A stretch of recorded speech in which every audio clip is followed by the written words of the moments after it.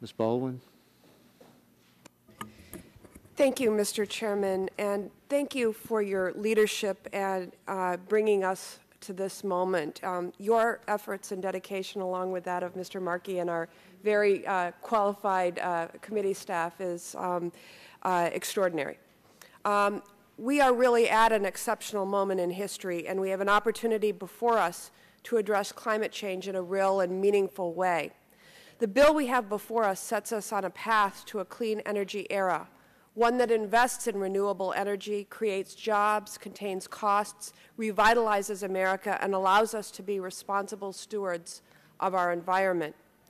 As we have learned through the exhaustive work of the IPCC and through reading the Stern report, our greenhouse gas emissions have put our global environment, social structure, and national security at peril.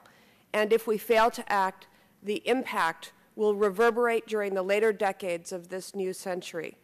The volatility of our climate, including floods and droughts, severe weather and temperature extremes, will result in the loss of human life, increased susceptibility to disease, the extinction of species of animals and plants, destruction of ecosystems, and increased social conflict.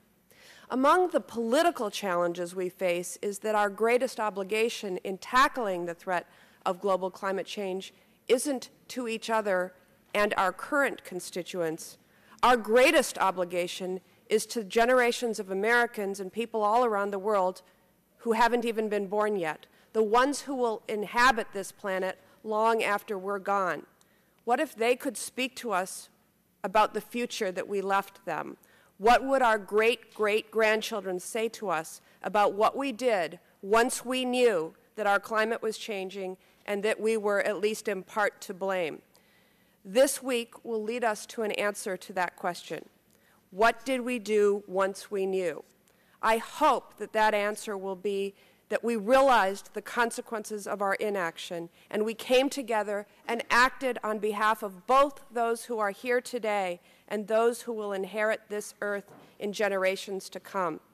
This bill brings exactly what we need in terms of leadership and commitment as we look towards Copenhagen and beyond. It recognizes our national security, our planet's sustainability, and our children's future hang in that balance. And we recognize that the world is watching our every step. I want to thank the Chairman for including my bill, the Greenhouse Gas Registry Act, as a part of this larger bill, as well as recognizing the transportation issues involved in CCS technology. I look forward to working with all of the members of this committee to assure that this bill becomes law and these policies are implemented. Thank you, and I yield back the balance of my time. Thank you very much, Ms. Baldwin.